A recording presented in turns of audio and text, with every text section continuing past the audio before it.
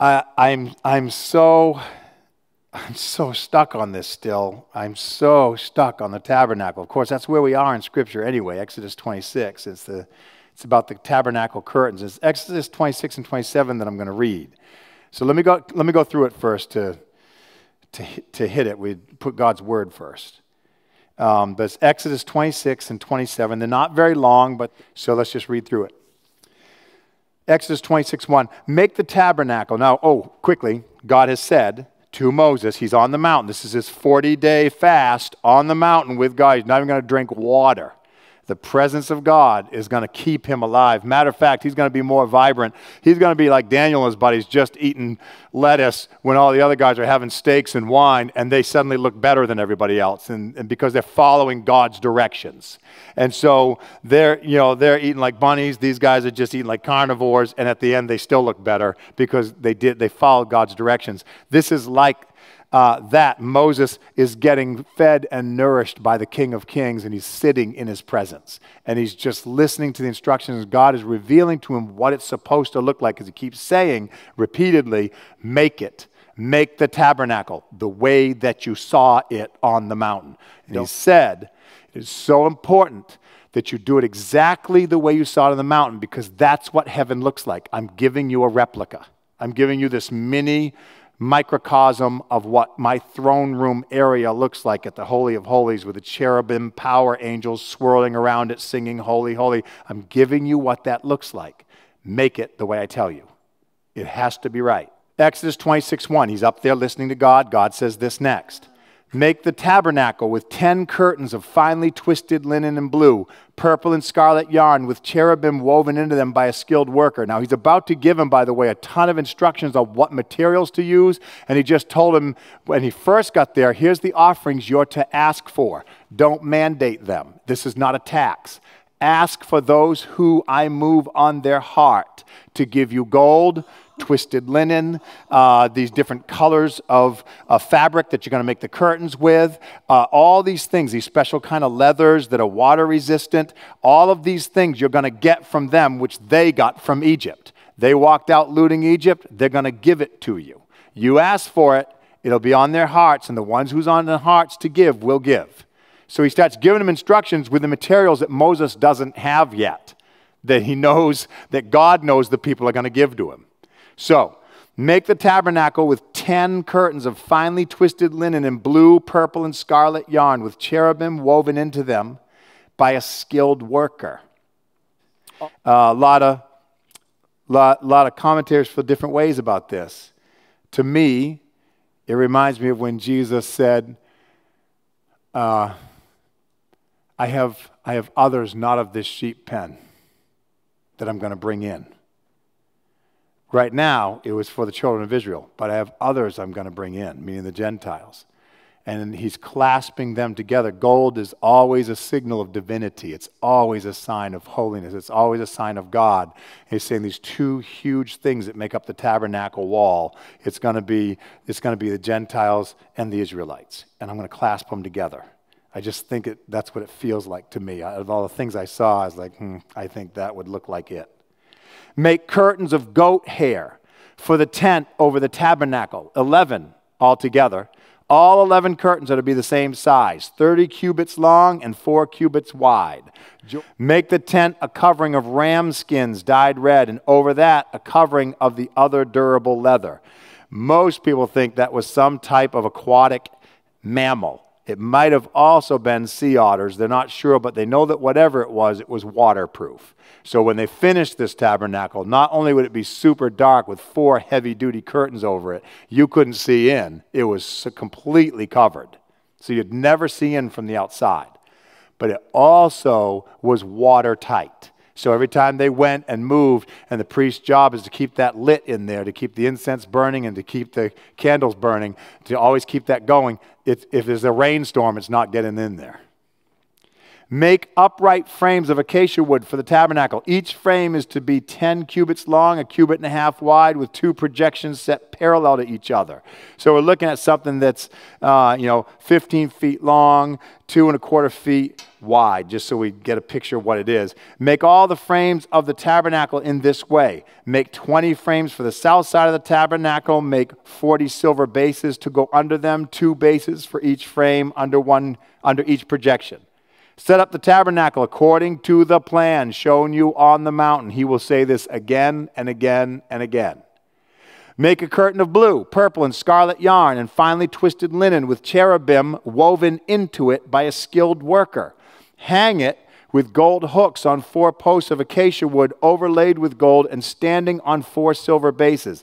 Hang the curtain from the clasps. Place the Ark of the Covenant law behind that curtain. That's the most holy place. The curtain will separate the holy place from the most holy place. So the tabernacle is in these 2 rooms. The most holy place, only the ark in there. Then you come back a little bit, you've separated it with this thick curtain, and you're in the holy place, not the most holy place. Put the atonement cover of the ark on the covenant law in the most holy place. Place the table outside the curtain on the north side or the right as you walk in of the tabernacle, and put the lampstand on the left or the opposite on the south side. For the entrance to the tent, make a curtain of blue, purple, and scarlet yarn and finely twisted linen, the work of an embroiderer. Make gold hooks for the curtain and 5 posts of acacia wood overlaid with gold. Cast 5 bronze bases for them. That's a lot. That's your Lego set.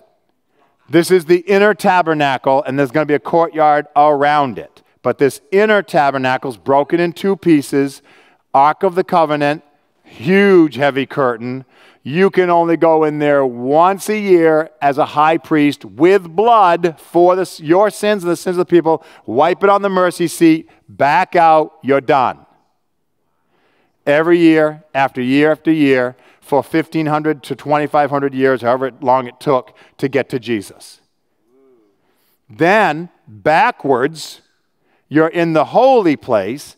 And on this side is the communion table with the bread on it for the priests. And the 12 pieces of bread for 12 tribes. Then the priests can eat those. No one else can, and replace them with more bread. There's communion happening all the time with the priests. But first, Peter calls us a kingdom of priests. So we eat that communion bread now. This is an example of what was to come. Over here is the lampstand. Boy, we talked about this. Golden lampstand, divinity. Gold, nothing else. It's not overlaid with anything else. It's just gold. 75 pounds of gold with the 3 branches on both sides. It's lit at the top. That's Jesus. It's lit on the branches. That's mankind. 6, the number of man. All one piece. Because we're residing in Christ, you light up the world around you as you remain in the vine. It's a perfect, permanent image of what Christ is through us, in us, with us. And it's in the temple. It says it's just like what's in heaven. Then there's also incense in there, and we'll get to that later. Those are the 3 things that are there before the most holy place. Moses is told by God, I will meet you in the most holy place. So he walks in whenever he wants.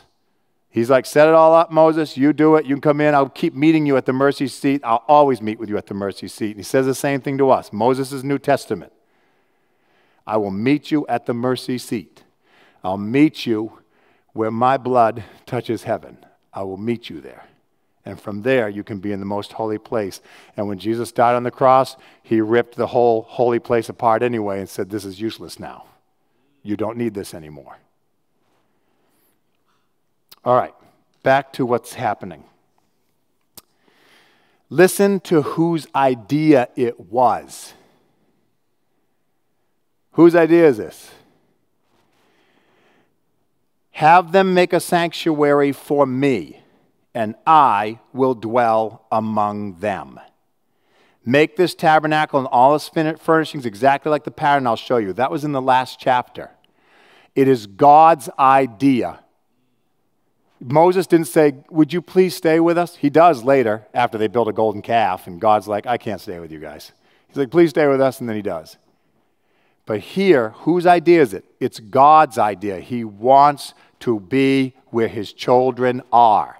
He's in heaven. He says, make a copy of heaven so I can be right where you guys are. Tear it down, put it back up. Wherever you go, put the temple back together so I can reside with you.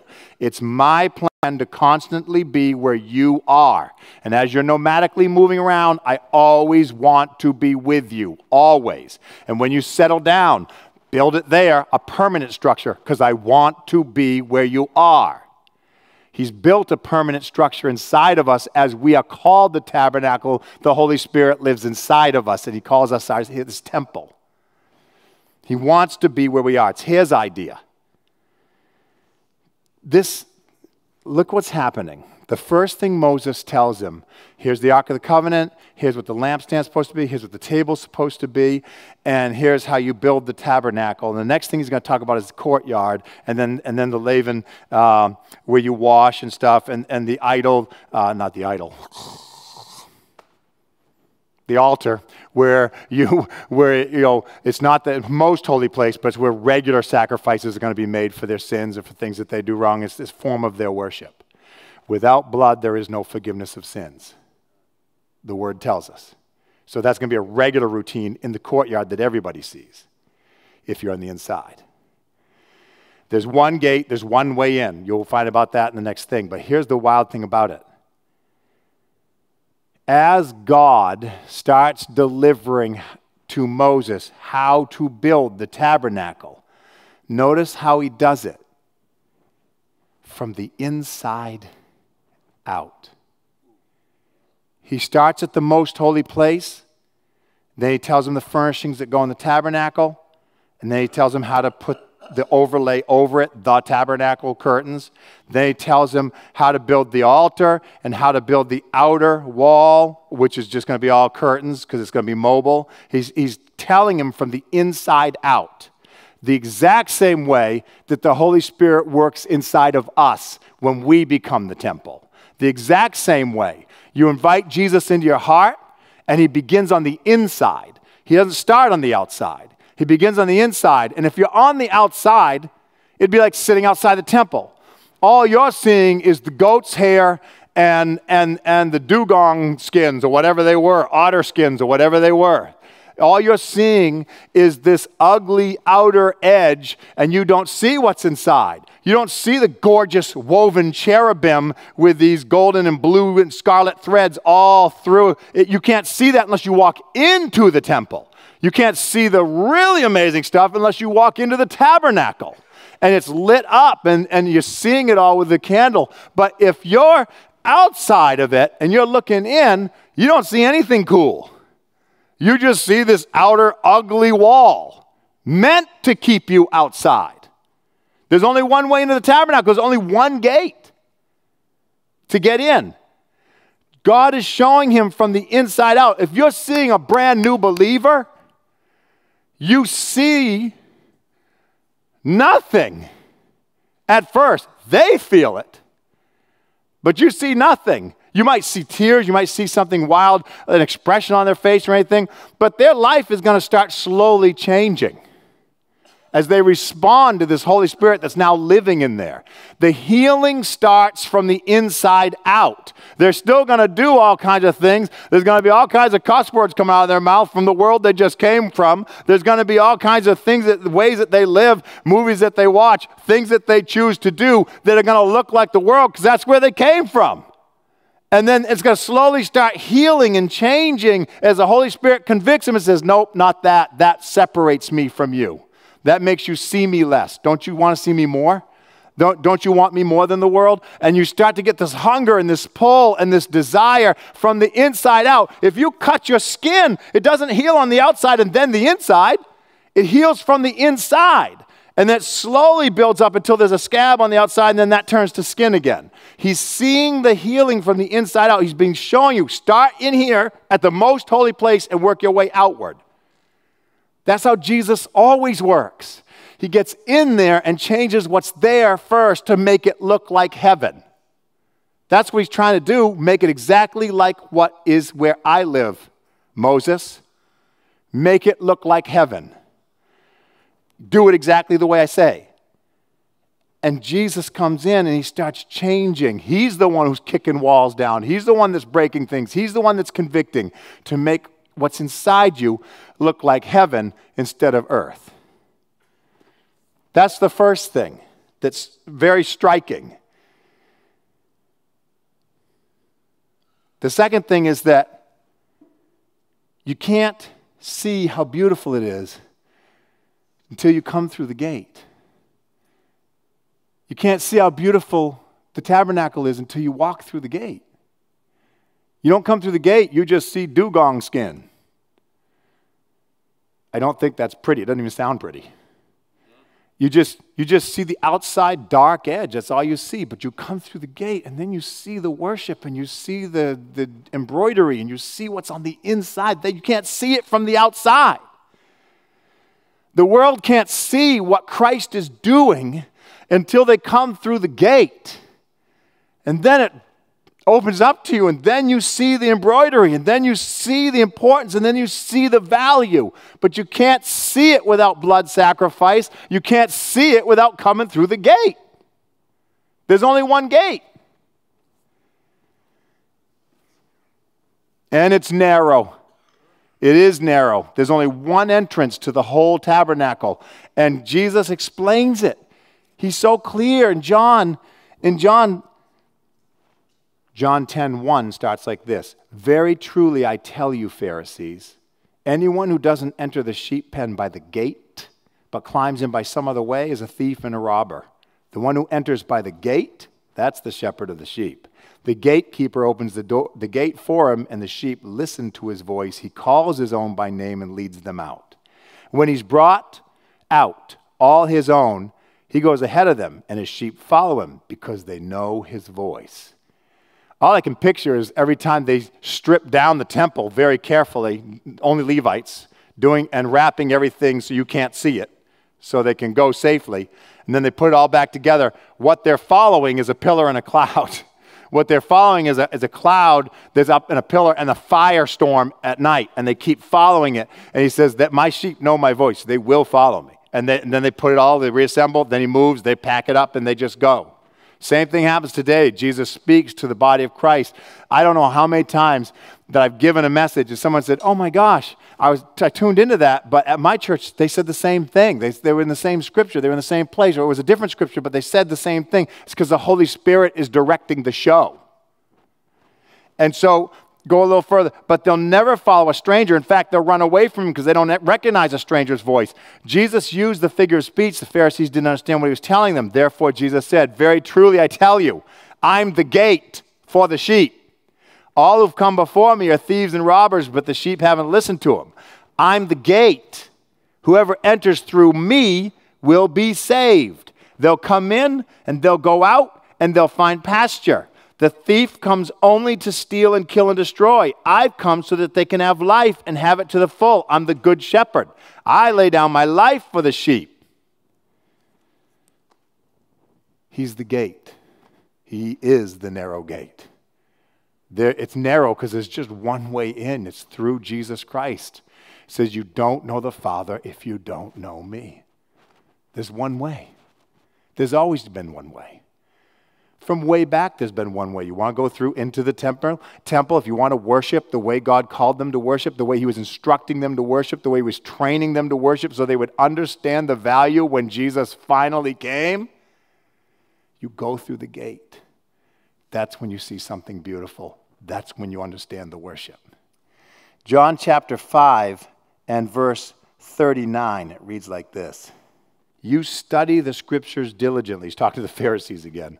You study the scriptures diligently because you think that in them you have eternal life.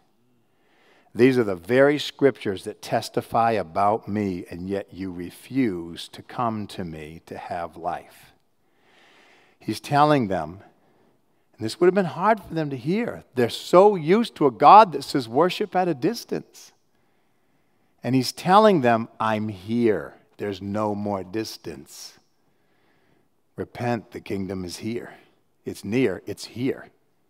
He's telling them, you think you're going to get eternal life through what you're reading. Those only point to me. You must come to me to have eternal life. I am the gate. Yet you refuse to come to me to have life. Then he goes on to say,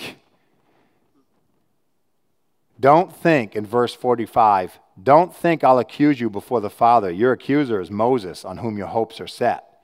If you believed Moses, you'd believe me, for he wrote about me. That would be a big statement for them to see. He didn't write about you.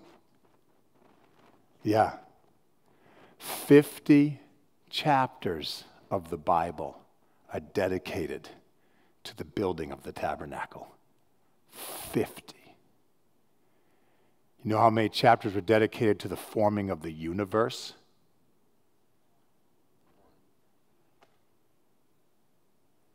Is that not significant?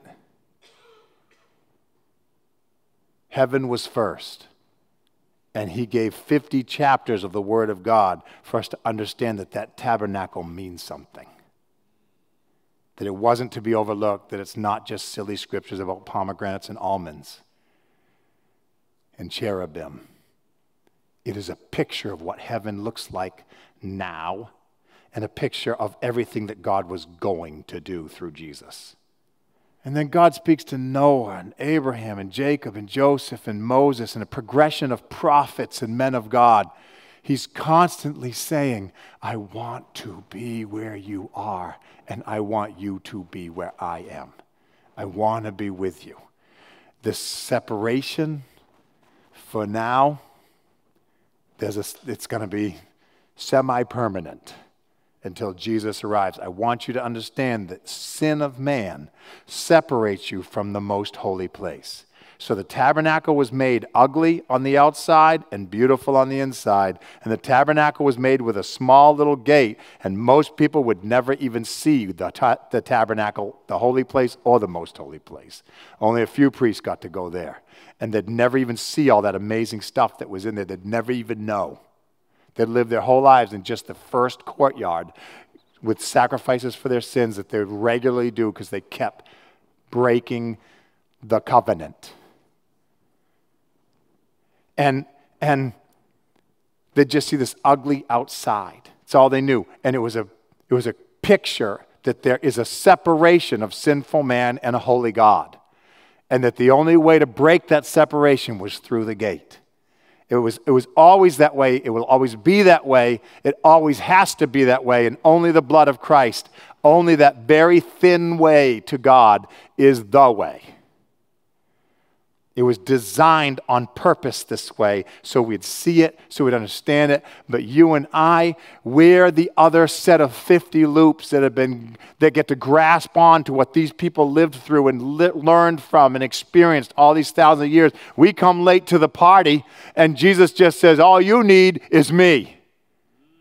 We're late to the party. We don't have this giant history of worship with sacrifices. We just walk in now and he says, I already took care of your sin. Just accept my free gift. And you are the tabernacle. The whole temple, it was to reveal himself to man. It was to reveal man's condition when he's apart from God. And it was to reveal the means by which God would unite us again. It was the whole purpose. It was everything it was designed to do. John 1:18, Jesus expressly says that no one can come to the Father but through him. He was the entrance. He was the gate. It's the priest's job to keep the light of Christ burning. It's the priest's job to continue throughout all generations to keep the light burning. It's our job, kingdom of priests, to keep the light burning throughout all generations. It's our job that the next generation has the light burning in them.